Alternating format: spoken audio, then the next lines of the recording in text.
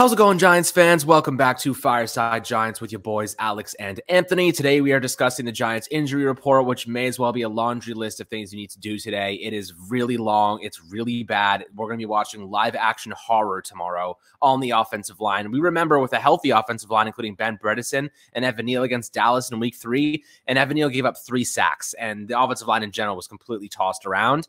And this just gets a lot worse, right? Our left guard position is turning into a Russian roulette of who do we want to suck more? You know, like, is it Shane Lemieux?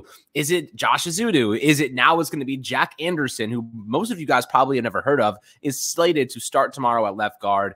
And he's the guy that last week, 2 weeks ago, Brian Dable chewed out on the sideline when he made a bad, I guess, maybe a false start or something like that. So this is not good, guys. The offensive line is slaughtered. We're going to take a look at that. Take a look at some other injuries that are kind of coming down. Take a look at Evan Neal and Azeez Ojulari and you know, when their projected timetables are for a turn. But right now, I am not really looking forward to this game tomorrow. We kind of went into this knowing it was going to be a bloodbath and that all the injuries. Now, do I think we can win this game? I don't even want to say yes because I think that we're just totally outmatched. But I'll let Anthony do the positive stuff today. But nonetheless, Anthony, how are you feeling today? A day before Thanksgiving and the turkey. I'm feeling great. Thanksgiving Eve. I can't wait for my turkey tomorrow. Can't wait for all the food. And I can't wait to go into a food coma after the Giants lose to Dallas. But I'm going to keep the role reversal going, Alex. I'm Mr. Positive from now on. I believe in our New York Giants. Can we win tomorrow? Yes. Is it likely? Hell to the no. But I believe in Brian Dable and I believe in Wink Martindale, and I'm just hoping and praying that they have another one of those games where they string together a perfect game plan and go out there and shock the world as they've done a couple of times so far this season. Now, this injury report is absolutely disgusting, terrifying. This literally screams we are not going to win tomorrow. But I'm going to keep the hope because we still have a few key players who are playing. It's not like Dexter Lawrence is on that list. Leonard Williams isn't on that list. Daniel Jones, Saquon Barkley, they're all out there. They're going to be healthy. So this team still has a fighting chance, and I'm going to keep being positive and hoping for that because I'm in a happy mood. Thanksgiving's tomorrow. I can't wait to eat some food and hopefully feast on a turkey leg while Saquon Barkley feasts on a Dallas Star. I want to see Saquon Barkley run for 200 yards and have a historic Thanksgiving performance while I chow down on some cornbread and mashed potatoes. That's what's going to happen, bro. And I don't care about all the injuries. Am I terrified of them? Yes. Do they likely damn our team from having any chance of winning? Sure. But I'm going to stay positive, Alex. You can be Mr. Negative Nancy and get all upset here, but I'm going to keep the hope alive for the Fireside Giants community. New York Giants on the backs of Saquon Barkley and Daniel Jones tomorrow. It's going to be a great game. So how do the Giants win this game? Staking on the positive note, what are the catalysts that need to happen for the Giants to win this game? I think there's 3 primary ones. One you just hinted at pretty heavily. Saquon Barkley's got to have a freaking day. He's got to destroy, absolutely annihilate Dallas. Like, there's no other way around it. He's got to have a day. The second thing is the Giants have to win the turnover battle, right? They cannot turn the ball over multiple times. They're going to get beat. They're going to give up points off of the turnovers. And they got to win that battle right there. The third thing is they got to stop the run, right? They have to stop the run. Jamal Williams had 3 touchdowns last week, right? You got Tony Pollard and Zeke. Tony Pollard is on fire right now. He is unstoppable, whether it's in the receiving game or the running game. The guy is just out of this world. Stopping him is an essential part of the Giants' game plan. Dexter Lawrence, Leonard Williams, Jihad Ward, Kayvon Thibodeau, those linebackers, they got to step up and make plays. They got to step up and close those lanes. We know Dallas's running game is elite. They always have a good offensive line somehow. Doesn't matter how many guys they turn over. Doesn't matter how many guys that they get new. They always manage to put together a decent offensive line, and it pisses me off the Giants cannot replicate this. But speaking of the Giants' offensive line, we got Andrew Thomas, thankfully, but he's sick. So we have a ill Andrew Thomas, which is unfortunate, but he'll be playing.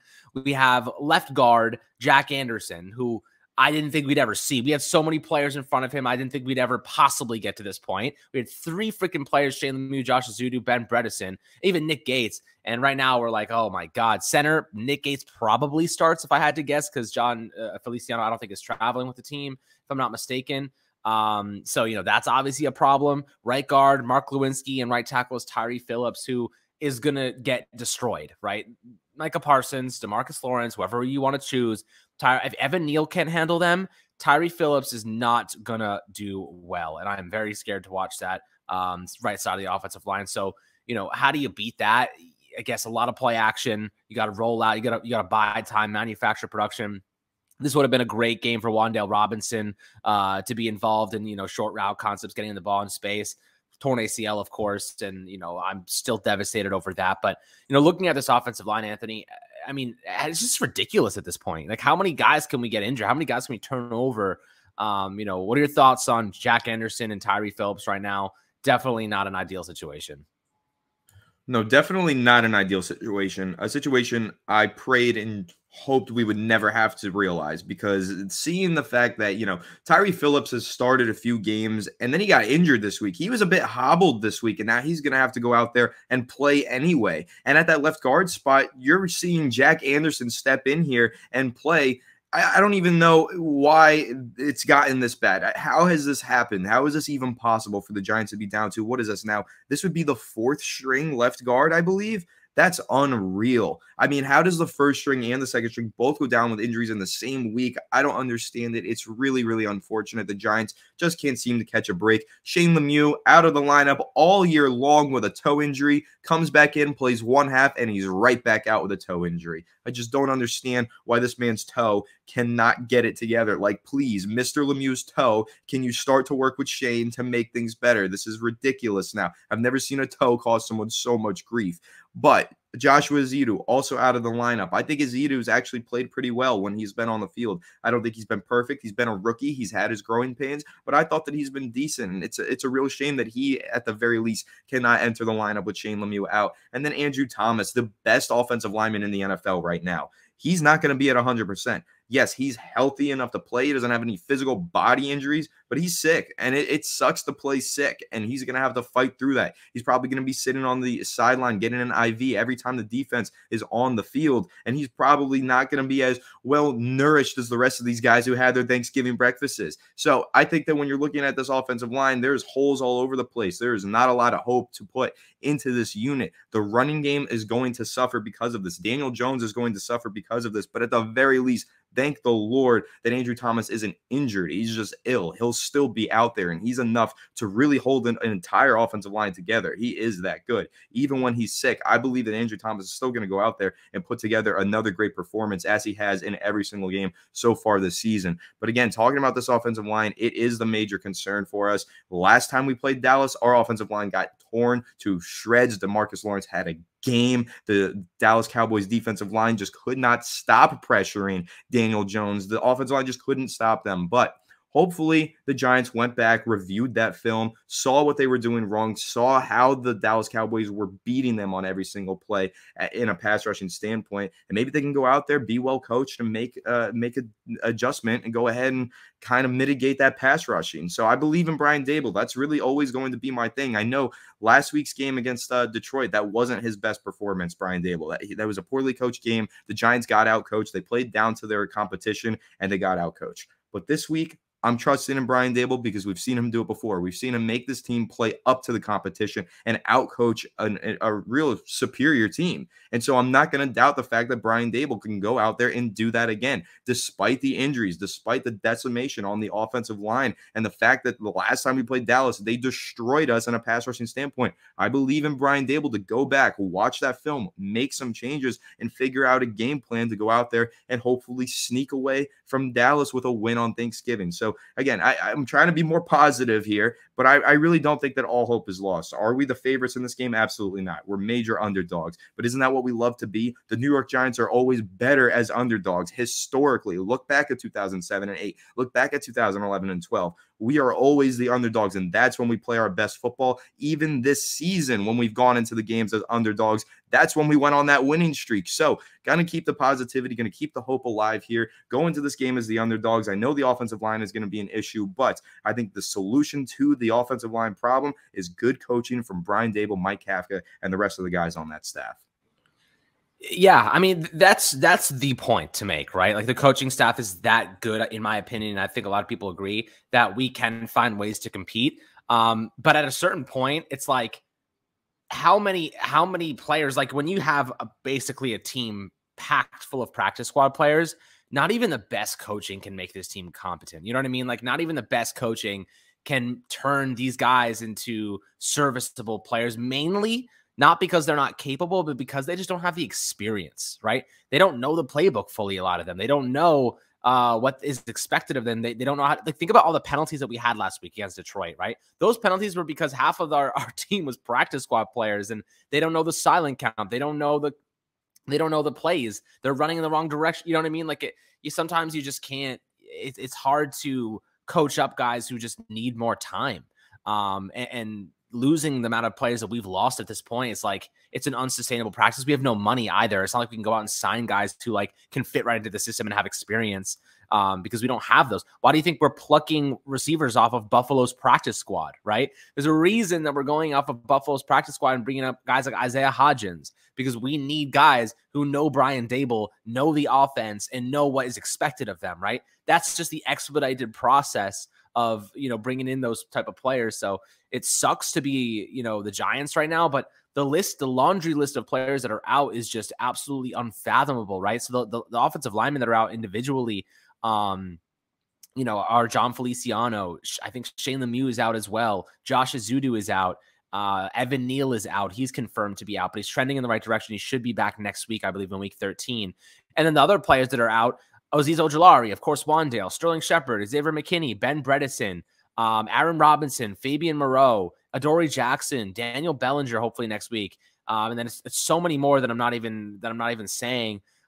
It's brutal. I mean, think about the starters. Evan Neal's a starter. Ojulari's a starter. Wandale's a starter. Sterling Shepard's a starter. McKinney, starter. Bredesen, starter. Aaron Robinson, starter. Even Moreau was starting. Adoree Jackson, starter. Daniel Bellinger. I mean, that's 10 freaking starters that we don't even have right now. And think about what that does to a team. The next man up, sure. And for the record, I totally am fine with the next man up mentality. But how many times do you have to next man up at one position, right? Right tackle like 3 times, left guard, next man up, next man up. At a certain point, there's not enough men to call up. You know what I mean? It's kind of a crappy situation, whether it's the turf, whether it's the training staff, whether it's just bad luck. I have no idea what is going on with this Giants team, but it feels like this happens every single year, and it really gets on my nerves. But nonetheless, let's hold out hope. Let's hold out hope that the Giants could find a way to keep this game close, because ultimately, if the Giants can go into the fourth quarter and maybe they have a slight lead, or they're tied, or they're down 1 possession, anything can happen, right? We've seen crazier things happen every single year in football, right? Every single season we've seen crazier things happen than the Giants beating the Cowboys, even though they're shorthanded pretty significantly. But, think about all the crazy shit. I mean, think about the Jets last week, scoring 3 points and losing on a punt return. Like, football is football. Anything can happen. So yes, they could absolutely win this game, and we're going to be sitting there like, how the hell did they pull that off? This is a miracle, but let's freaking go. Or we're like, all right, it was what we expected, and we move forward, and it is what it is. And, it's just enjoy your Thanksgiving anyway.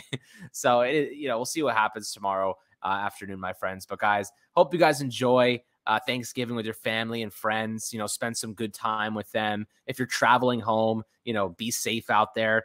Thursday, Thanksgiving, I think Wednesday night actually is one of the biggest days for drunk driving accidents for, people that are just making bad decisions. So, if you have a choice not to drive, I would suggest don't do that. Don't put yourself in harm's way. And if you're drinking, make sure you're not drinking too much. If you're going to be driving at all, not drinking at all, don't risk it. Not worth it for your family and yourself. So definitely want to give that some attention, but at the very least, enjoy some quality time with family, friends, enjoy some food. Anthony, what do you got to say? I just want to say I'm thankful for the Fireside Giants community, everyone that tunes in on a daily basis, brightens my days with the awesome comments that you guys leave. I read through all of them, might not respond to them all, but I read them. And just the amount of love and support that we get from you guys keeps us going every single day, covering the team that we love. It's really just a community here on Fireside Giants. We love talking about the Giants. You guys love talking about the Giants in the comment section and love hearing us talk about the Giants. At the end of the day, we all have one shared passion, which is the New York Giants in the NFL. And I just want to say, at all the things that I'm very thankful for. I'd love to talk about what I'm thankful for around Thanksgiving. This year, I'm very thankful for the Fireside Giants community and all of the viewers of this channel who support us day in and day out. Absolutely. I definitely mimic that same sentiment. It's been a long journey for us. You guys have been here for a long time. If you remember the days when the Giants were really bad, now we have some hope, some optimism. We won some games this year, really exciting. So it's been really great to share all of those positive moments with all of you guys. So thank you so much for helping us build this community and continuing to build something really special. So we love you guys for that. Enjoy this Thursday upcoming, some great food, great family. And we're sending you guys all the good energy in the world. Make sure to like and subscribe as always. And we'll catch you guys on the next Fireside Giants episode.